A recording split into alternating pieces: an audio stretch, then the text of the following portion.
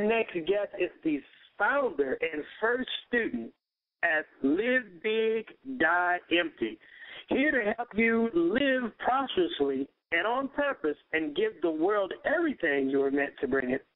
Please welcome Mr. Mark Anthony McCray to the show. What is up, Mr. Mark?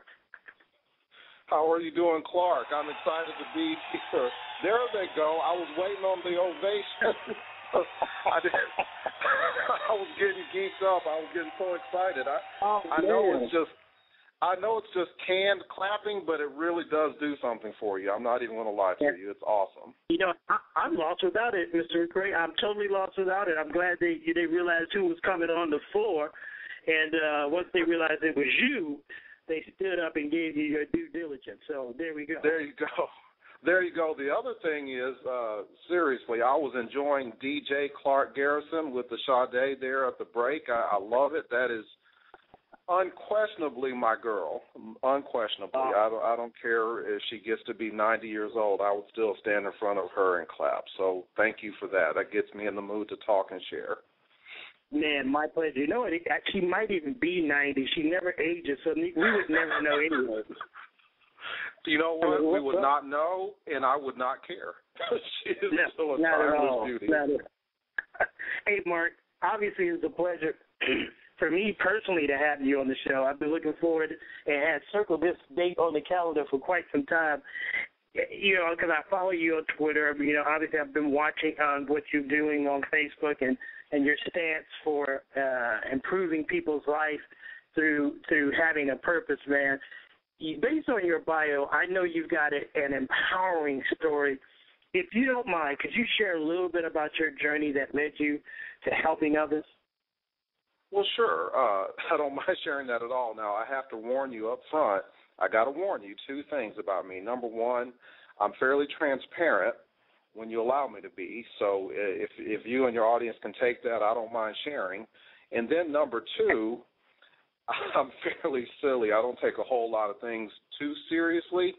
So even things that I look back in my past that may be painful and may not be comfortable to talk about, I'm usually pretty far removed enough from them to have a little bit of perspective and just kind of talk about them a little lightheartedly. So sure, you know, Clark, when I talk about living big and dying empty, it really comes down to fundamentally one thing. I am my target market.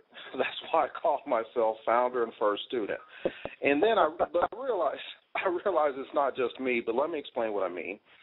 As I started getting out there and learning more about myself, what I learned is that there were a lot of people who felt like they were living like I felt like I was living, which was underneath my privilege, underneath my purpose, just below the maximum that I was able to produce out of my life. So that bothered me. I'm not really one to really be comfortable at mediocrity. I'm not comfortable with mediocrity. I'm not comfortable with it in myself. But what I learned over time is that God wasn't comfortable with mediocrity out of me either. And that's not to say that he's sitting up there shaking his finger and bashing me, but he's longing for me, longing for many of us to get out there and just really do better, to really get out of us those things that he put in us before he sent us here on assignment. So that's kind of the overarching thing as far as my bio is concerned.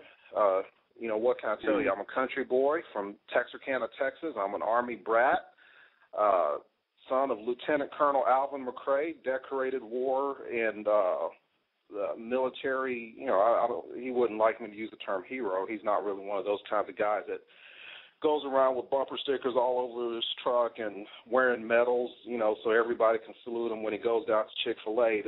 That's not really him. You wouldn't know, but I will say that a lot of that was really, you know, literally, I was born on the 4th of July and an Army brat, really born on the 4th of July. So all of that sort of thing was huge to me. Boy Scouts, God and country, you know, apple pie. Well, you know, like I said, I'm from Texarkana, so that's pecan pie and sweet potato pie. So, you know, all those things were an important part of my life. Went to college, got into a career, had a great time with career and ministry, and at some point in there, I think I kind of hit a realization, and the realization was I really didn't see that I was making any kind of impact on the world at all. So it didn't matter how much money I was making, and I was doing well. It didn't matter what I was doing with my career, and I was doing well. It didn't matter what I was doing in ministry, and I was doing well. I just knew that I wasn't yet moving in the arenas in which God had designed me to move. And your previous guest was talking about how there are certain things that you just feel designed to do. Well, for me, it became more and more evident that I felt designed to two things, and I laugh thinking about it. Number one, to absolutely get my butt kicked up and down the road in life and, stick with me, but I felt designed for it. But number two, to learn the lesson so I can teach other people how to come out of that. And so, so what I found is that I have a very stubborn and resilient personality that could take a lot of punishment, take a lot of abuse, but not for the sake of it, Clark, for the sake of being a risk taker, for the sake of stepping out there and trying new things to figure out what works. I'm not afraid to stub my toe. I'm not afraid to get punched in the gut. And I never really understood what the purpose of those were until I really saw that God was teaching me along the way, but not just for me, so that I could teach others.